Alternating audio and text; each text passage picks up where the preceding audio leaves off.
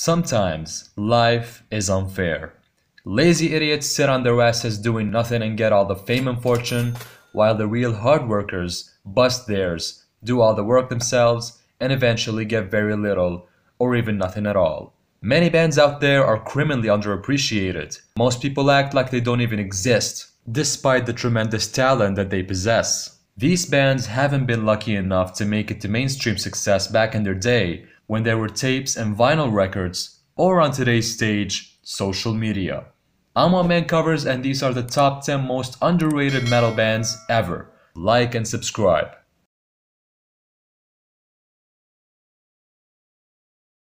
In 2001, Metallica bassist for nearly 15 years, Jason Newsted, left the fucking band for quote, private and personal reasons, and went on to start his own first project, ŒBEÍ, and successfully release an album. After working with Ozzy Osbourne, Voivod, and others, and in 2012, Jason formed his own band, Newsted. Newsted released a 4-song EP, Metal, and a debut studio album, Heavy Metal Music. Sadly, the band suddenly went inactive 2 years later and then ceased to exist. Jason said that the project had cost him a lot of money and wasn't profitable. You could see that just by searching Newsted on YouTube. Not much music, not much views.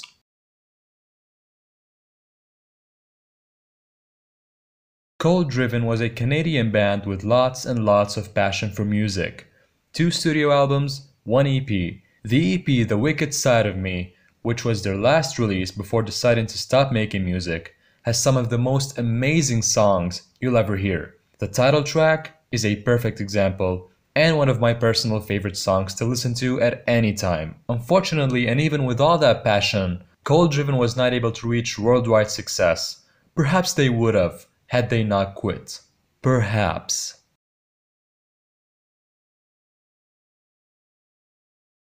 No doubt about it, Anthrax is one of the best and most popular thrash metal bands.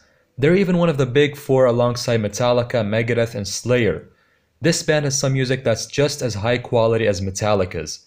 Listen to Spreading the Disease, Among the Living, Persistence of Time, and Worship Music, and I promise you won't say any different. Yet they got stuck in the circle of mediocrity, labeled as a B+ band.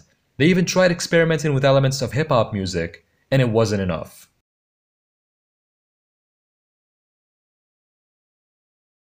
Venom is a band that not only has made outstanding music, but was also responsible for starting a whole new genre. With the controversial satanic lyrical themes and imagery and extreme sound, Venom is considered as the first inspiration for black metal. The band played raw, fast, and heavy, and embraced a lo-fi sound, making it a distinction rather than a downside. However, Venom is also one of those bands that have been overlooked, despite in fact being such a major influence for many of the top ones, like Slayer and Metallica.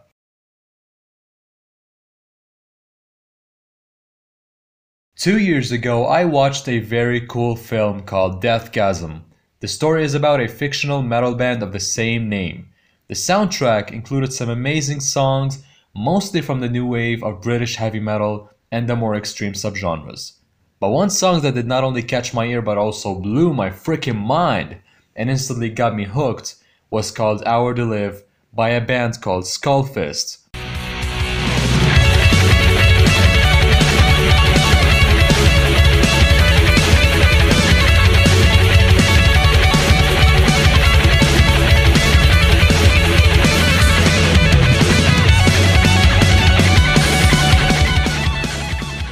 After finishing Deathgasm, I went onto YouTube to hear more of the band.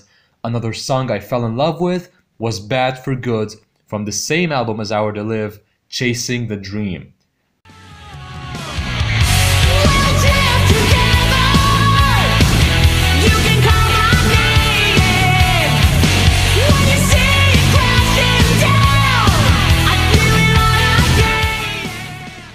This band is just too amazing to be underappreciated. Overlooking this band is a damn crime. Chasing the Dream was released in 2014, yet the band somehow kept the 80s glam sound. They are so gifted. The guitar duo is amazing. The vocalist is a god. The music is so rich and satisfying. I still cannot believe or understand how such outstanding talent could be ignored.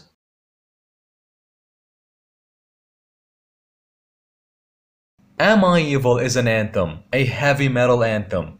It's been covered thousands and thousands of times. The Diamond Head themselves have admitted that most of their royalties are from Metallica covering them live over and over again.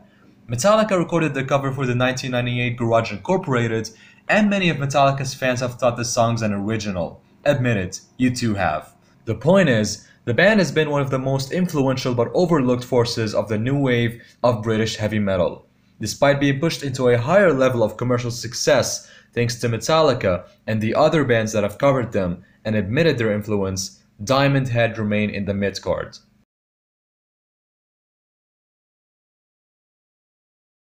Every song by Serj Tankian is underrated. This man is a damn genius. His songs are brilliant. Despite being the frontman of System of a Down, one of the most popular metal bands right now, and the band that wrote ŒBEÍ, the song that reached 1 billion views on YouTube, Tankian has not been able to reach the same level of success as his band. Make no mistake though, I am not saying he's not at all appreciated. He's a much respected musician and artist. But listen to his songs. Harakiri is a masterpiece. Lie Lie Lie, Empty Walls, Sky is Over, and even some of the tracks from the new record, Elasticity, are as well amazing. He has definitely made it as a solo artist. He just deserves much better recognition.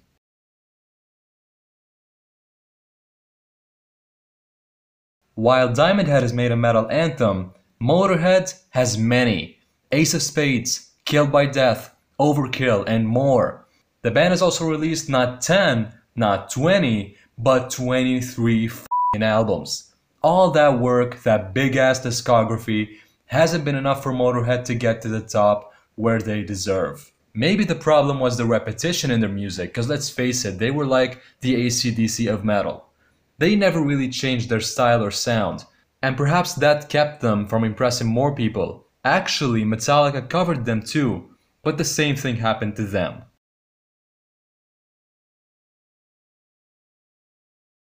Chuck Schuldiner wrote almost every Death song. He was a musician of very remarkable talent. In fact, every musician who has been part of Death throughout its 15-year career is tremendously gifted. The band was one of the earliest, most influential, and innovative death metal acts. They were very versatile, heavy and melodic, brutal and delicate. Songs like Zombie Ritual, Crystal Mountain, Empty Words, Spirit Crusher, Voice of the Soul, and many more are perfect examples. Death has been very successful for a band that made extreme music, but not the most successful. There have been more commercially prosperous death metal bands that conversely, or maybe ironically, made less impressive music. You know who the hell I'm talking about. Just before we get to number 1, here's a very honorable mention. It is Necrophagist, the mind-blowing tech death band. I remember the first time hearing Stab Wound from their second album Epitaph, and I don't think I've ever been so wowed. The whole lineup is made up of unbelievable talent. Unfortunately, their second record was also their last before disbanding. And perhaps that's the reason why they're not as popular or acknowledged as you'd imagine a band like Necrophagist should be.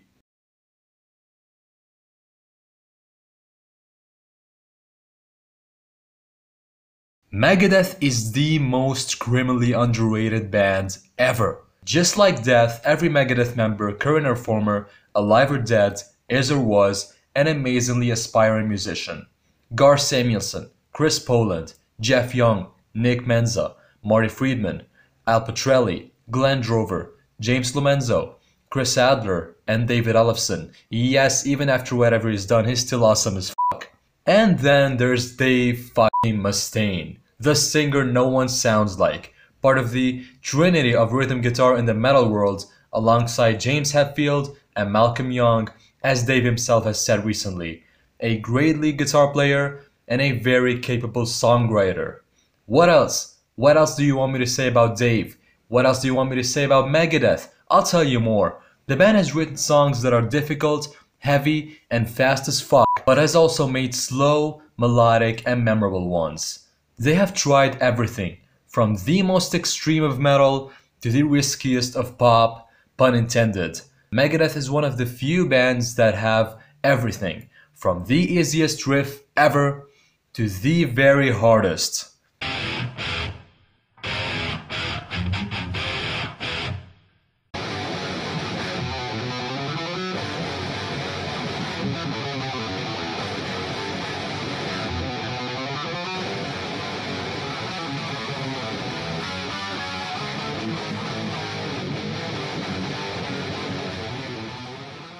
At one point, Megadeth was in fact the top rival for Metallica, and in 1992 the band peaked at number 2 on the Billboard 200 with the album Countdown to Extinction. But yeah, that was that. They lost to none other than Billy Ray Cyrus. The only two times Megadeth got so close to the top again was 2 years later when they released Euthanasia and reached number 4, and in 2016 with Dystopia at number 3. Yet it kills me to see that these are all the views and subscribers Megadeth has on YouTube. I hate it every time I think that, even with all the quality in their records, Megadeth has never hit number 1, and much like almost every other band on this list, has been very influential, but very overlooked. Thank you for watching. I am One Man Covers. Please subscribe to the channel. I'll see you next time.